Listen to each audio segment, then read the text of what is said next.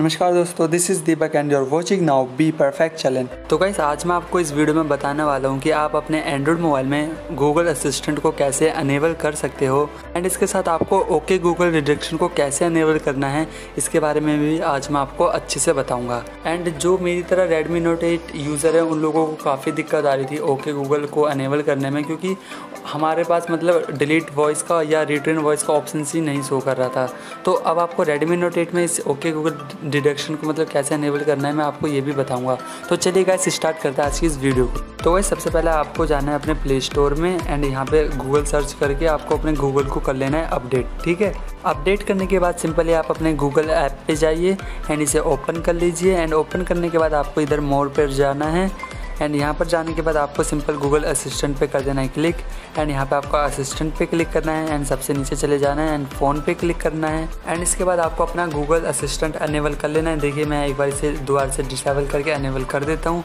And इसके बाद आप वॉइस मैच पर आओगे, यहाँ पे भी आपको इसे भी अनेबल कर लेना है। मैंने ऑलरेडी अनेबल कर रखा है तो मैं भी इसे डिसेबल करके दोबारा से अनेबल कर देता हूँ। एंड इसके बाद वॉइस मॉडल पे करते हैं क्लिक। तो अगर ऐसा ऑप्शन आपके पास भी है तो आपको अपनी पहले वाली वॉइस को डिलीट कर लेना है, जैसे कि मैं भी कर देता हूँ। मैंने अपने पहले वाली कर लिया डिलीट। एंड डिलीट करने के बाद कुछ ऐसा ऑप्शन आपके सामने आ जाएगा। आप सिंपली यहाँ पे क्लिक करके इसको दोबारा से कर दीजिए अनेबल। एंड जैसे आप यहाँ पे अनेबल करोगे तो कुछ ऐसा इंटरफेस आपके सामने आ जाएगा।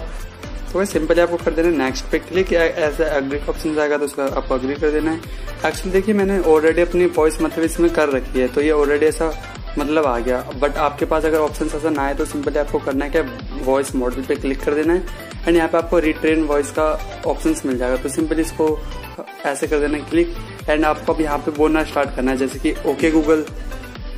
देखिए बोलते रहना और बार बार ना मतलब एक बार डिवाइस को थोड़ा पास रख के बोलना, थोड़ा सा दूर रख के बोलना। ठीक है, okay Google, okay Google, okay Google. तो आपको मतलब ऐसे 3-4 बार बोल देना है एंड अपने आप आपका साउंड मतलब ये रिकॉग्नाइज कर लेगा। ठीक है, तो सिंपली इसके बाद कर देना नेक्स्ट पे क्लिक।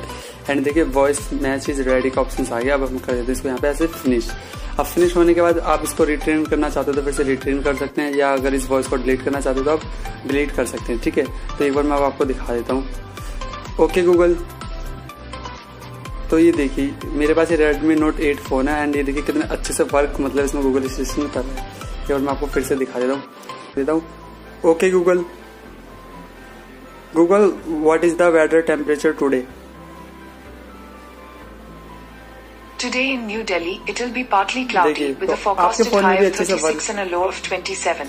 तो आपके फोन में भी अच्छे से अरे बस आपके भी फोन में मतलब अच्छे से वर्क करेगा, चाहे आपके पास Redmi Note 8 हो या कोई सा भी डिवाइस हो, सभी के फोन में अच्छे से आप वर्क करने वाले हैं। ये एक बार थोड़ा सा हम ट्यूटोरियल और देख लेते हैं।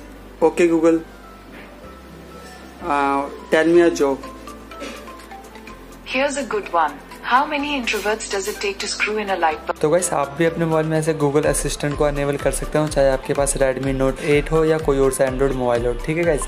एंड गाइस मैं यहाँ पर आपको एक बार अपना मॉडल दिखा देता हूँ। एक्चुअली में मेरे पास ये Redmi Note 8 ही है। एंड गाइस जो मेरी लैंग्वेज है वो भी देख सकते हैं आप, ये इंग्लिश इंडिया पर ही सेट है। ठीक है गाइस, और गूगल असिस्टेंट काफ़ी अच्छे से वर्क कर रहा है। सो गाइस उम्मीद करता हूँ आज की ये वीडियो आपको पसंद आई होगी। तो मिलते हैं अगली वीडियो में, जब तक के लिए जय हिंद, वंदे मातरम।